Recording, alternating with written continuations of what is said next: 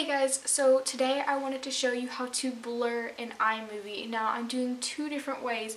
One is to blur license plates and people's faces, and the second is to just blur the whole entire video. So depending on which one you want to see, click on the annotations now linked and it should take you to the right time. If you would like to see both, just keep watching through. I will be doing it in the order of 1 and then 2. Okay, for this tutorial, I'm going to teach you how to blur someone's face in iMovie. We are going to be blurring this man's face right here. So the first thing you want to do is take a screenshot, which is Command-Shift-4. I've already done this, however, but it will automatically save to your desktop. Next, go to picmonkey.com and click Edit. You're going to want to open up this and go to this effects bar and then scroll down until you see focal pixelate. This is an area. Click the focal pixelate. As you can see, it's already pixelated, but I'm going to turn this down just so that his face is a little bit more unrecognizable. You want to change the focal size to 0 and then change edge hardness to 0 as well. Now you're going to want to move this up into the corner so that you can't see any of his face.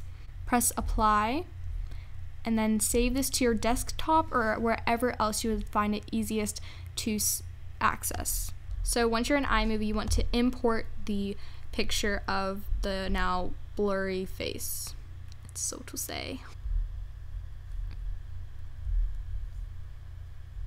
Once this is imported into your library, you are going to want to select it and drag it into the area you want to blur someone's face. Now you want to click this button and put fit instead of can burn, and then change it from cutaway to picture in picture. You're going to want it to have no dissolve so that it appears right away. If not, you won't be able to see it. So what you want to do is select this and then drag it to the very beginning and move it over the man's face. Now what you want to do is click this little triangle button, which is where you can add a keyframe at the playhead. So if you click this and then move your cursor just by clicking the arrow button, you can then move this down to match the man's face.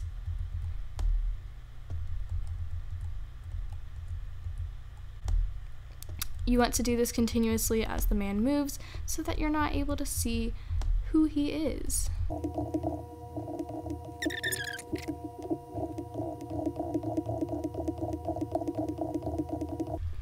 Now when you play it through, it moves with him as he moves. Now of course, if you want this to be a little bit more specific, you can and blur out edges and everything, but I was just doing this very roughly. Now if you want to blur a whole entire segment of video, not just someone's face, what you can do is go to titles and click pull focus. You're going to want to drag this above your clip and then delete the title. Now you can see that it pulls the focus in and blurs the clip for where this purple bar is. Of course, you can add more or less depending on how much of it you want it to be blurred. If you would like it to be blurred the full way through, you might want to start the blur a little bit before the actual clip. If you wanted a message like this to be displayed, you would unfortunately not be able to just simply put it in, because then it too would just be blurred. So what you would have to do is export the footage and then go back in and add in the clip that you want above. So that is the only downside to this, but overall I think it's a great system because it really does what it needs to do in blurring it. I hope you guys enjoyed this. If you did, please do share the video and give it a thumbs up, and I will see you guys next week.